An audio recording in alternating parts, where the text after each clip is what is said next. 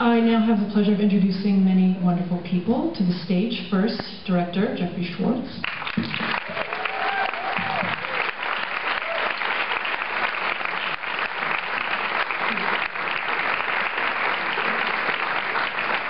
Next, co-producer and editor Philip Harrison.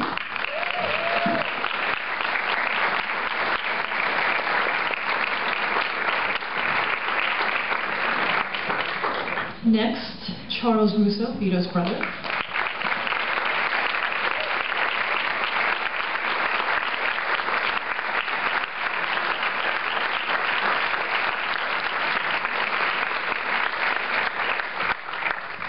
Followed by the wonderful Phyllis Antonellis, Vito's cousin.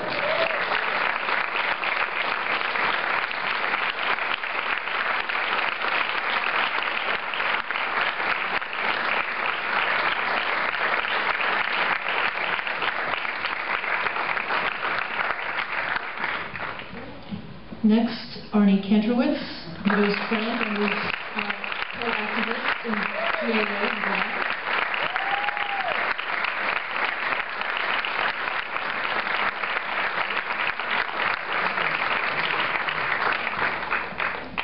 And finally, Vito Russo's biographer, the author of Celluloid Activist, Michael Scheibe.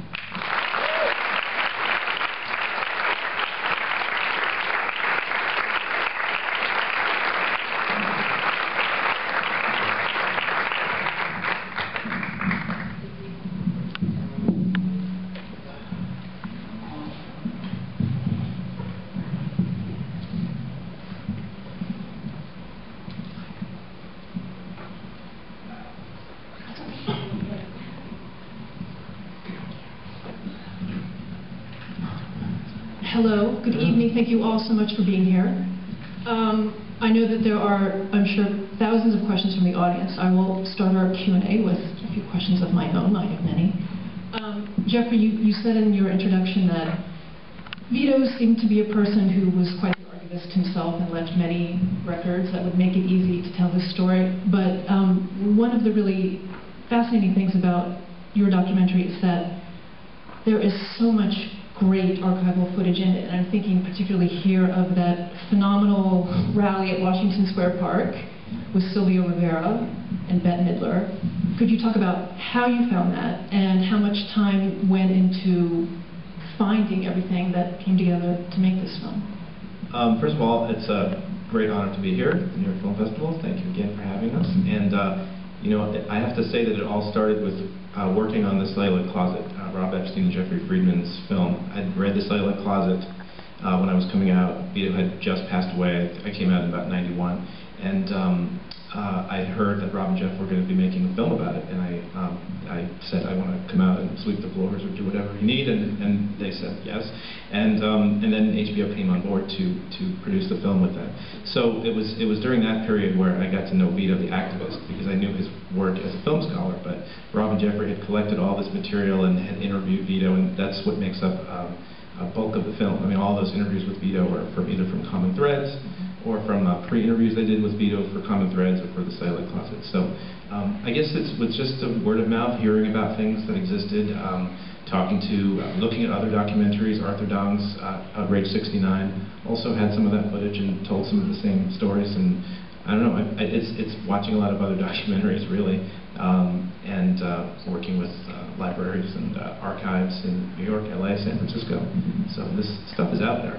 But when we would find something that was a miracle, we would all jump for joy around the office. And then, of course, with Philip, we found a way to incorporate it into the film.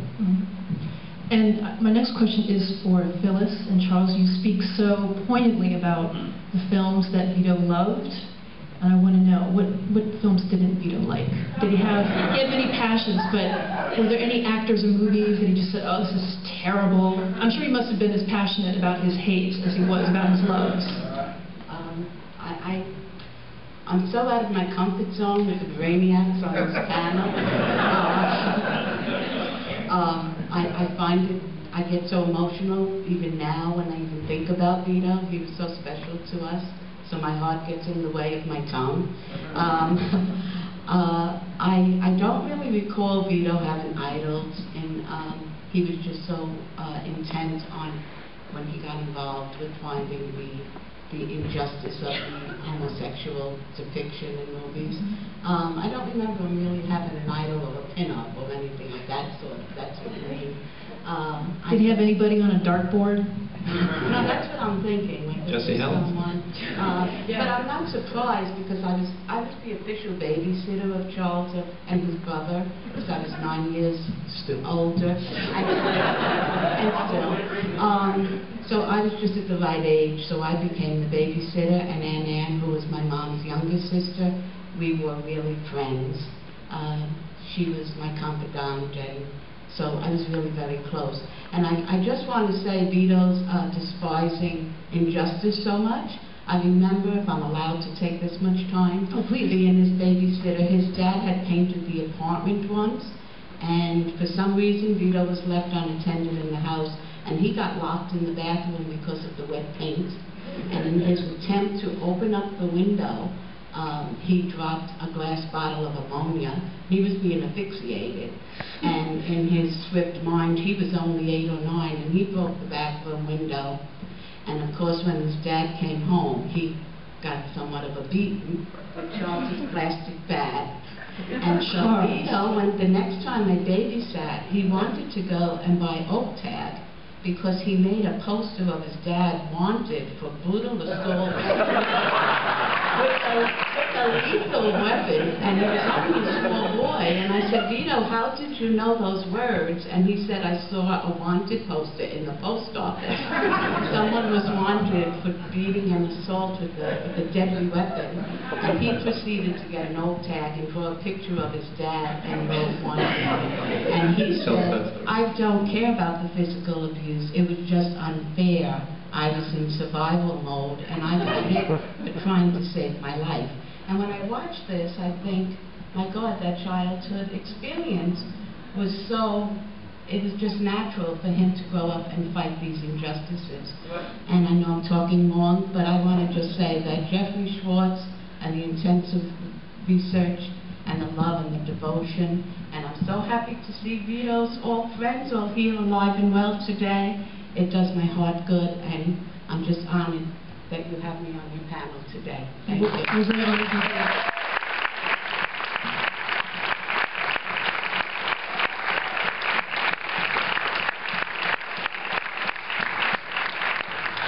You know, after seeing the film, and you know, I always get emotional, and I've seen it a few times, I think I'm going to go home and check our records, because I think he was triplets. He was everywhere, my brother. And I would like to say this. I want to thank, of course, Jeffrey and his incredible staff. They were just so wonderful through this entire process. I want to thank HBO. I want to thank the New York Film Festival. I really do. HBO, it's wonderful having them on board, because this is going to reach the mainstream, and it really needs to reach the mainstream. One thing I want to say is Vito was very fortunate, because he was sort of the perfect storm.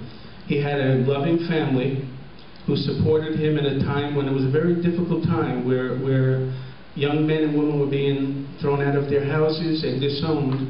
So he had a very supportive family. And then he was very fortunate, because he found his close gay family, Arnie and Larry. And I just want to, you know, for me to be up here and Larry Kramer to not be up here is just an injustice. Larry, I just want to say this to you. I'm so happy to see you here tonight. But this is the year of Vito, with the book out about Vito that Michael did so wonderfully. And you know, the only thing I would like to mention is one of the things that, again, I said this once before, that jumped out of Michael's book. There was an early GAA meeting, and there was some arguing back and forth about politics in terms of changing laws. And Vito says, I know we have to change laws, but he said if we really want to change people and change their hearts, we have to do it through the media with positive images. And just to see this now, Vito's having his wish. So thank you all for being here, and it's wonderful.